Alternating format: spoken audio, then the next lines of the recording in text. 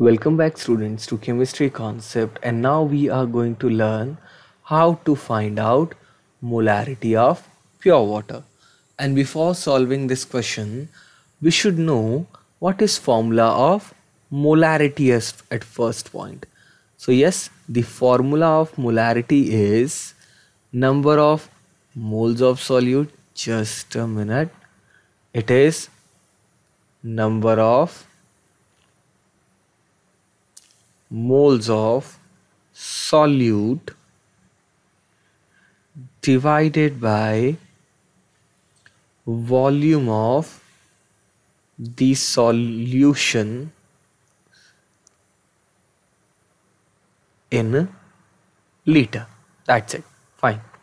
So here we will assume let we have 1 liter water.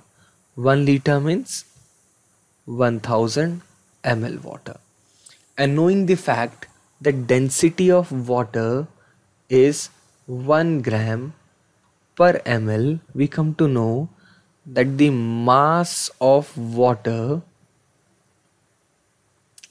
is 1000 gram. If we have assumed that the volume of water is 1000 ml, its mass will be 1000 gram again. But to find out molarity, we don't need mass, we need number of moles.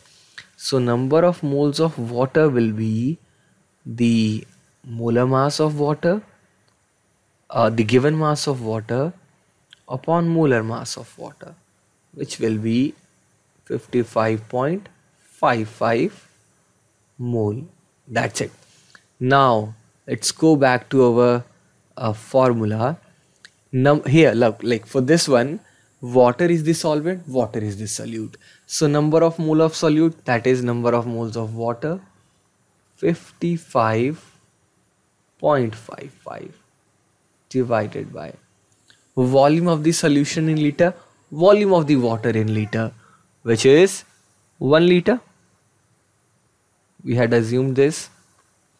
So the molarity comes out to be 55.55 mole per liter.